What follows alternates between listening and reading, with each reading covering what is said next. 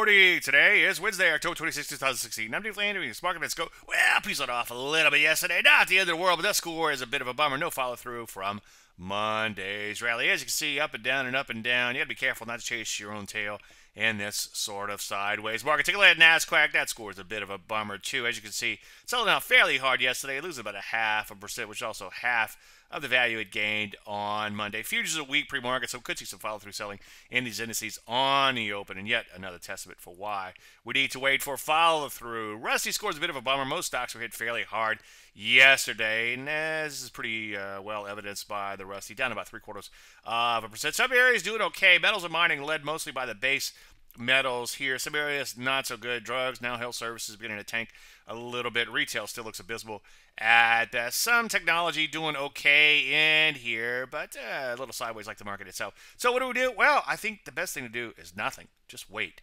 Wait for follow through. It's going to be a long time to learn how to do that. Any questions? As usual, Dave@Landry.com. I'm just Landry. You heard Market Minute.